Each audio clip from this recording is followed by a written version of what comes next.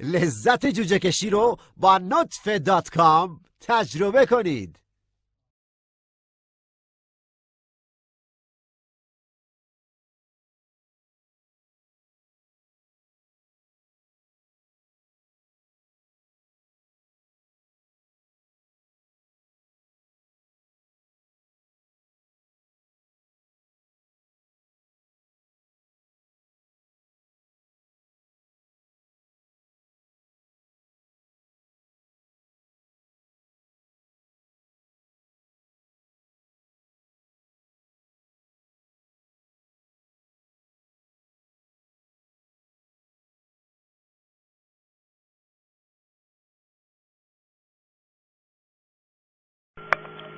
So here's the finished incubator.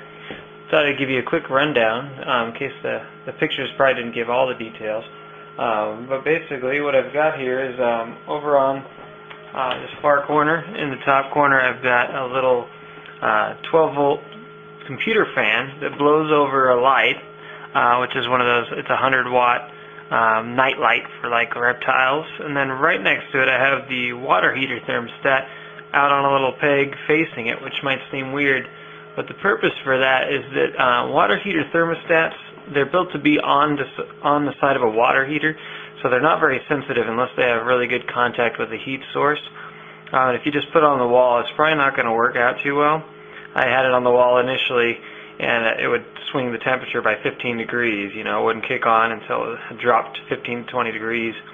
So whereas if you put it right next to the light bulb will heat it up extremely quickly, and then when it shuts off, the fan will cool it down extremely quickly, which really narrows your range of temperature down near the eggs, which is what I did.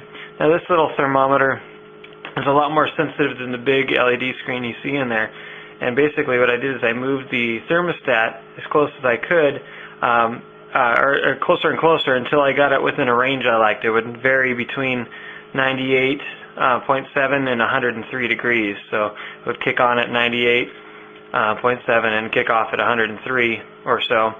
And then this other thermometer takes a little longer to change, so it kind of hovers around 99.5 to 100.5, which is perfect for chicken eggs. I'll go ahead and take off the little lid here so you can see a little bit what it looks like internally. I used a lot of this 1-inch foam to line the top and the inside, and then I used a pane of Lexan on the inside and a pane of Lexan on the outside, so it's like a dual pane window. There's some ventilation